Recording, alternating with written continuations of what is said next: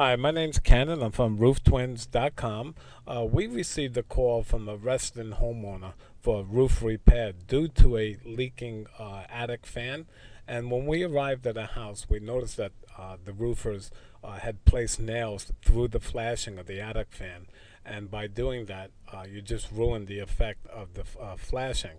So what we need to do is remove all the shingles completely around the circumference of the attic fan, repair the flashing, then re-shingle around the attic fan.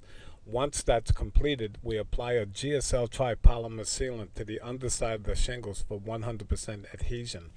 And to make sure that this attic fan never leaks again, what we have to do is we have to check the ridge vent directly above just to make sure that the roofers had installed the shingles correctly underneath the ridge vent.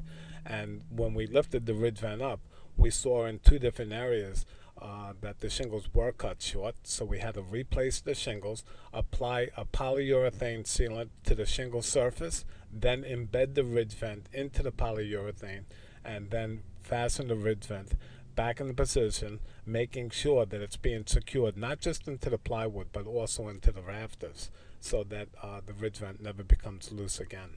And the homeowner had also mentioned to me that a Reston roof repair company had mentioned that you can't have an attic fan and a ridge vent together, and that's partially true, but then on the other hand, that's also incorrect. It depends on how close the attic fan is to the ridge vent. If the attic fan is within any distance closer than 3 feet, then that's a problem, because what will happen is all the hot air that's being pulled out of the attic will be thrown back into the ridge vent.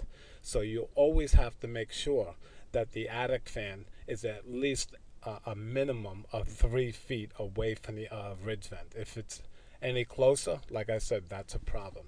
So if you're looking for an estimate for a roof repair and you live in Reston, please don't hesitate to give us a call at 703-997-9200, or you can go to our website, rooftwins.com, and all our estimates are free.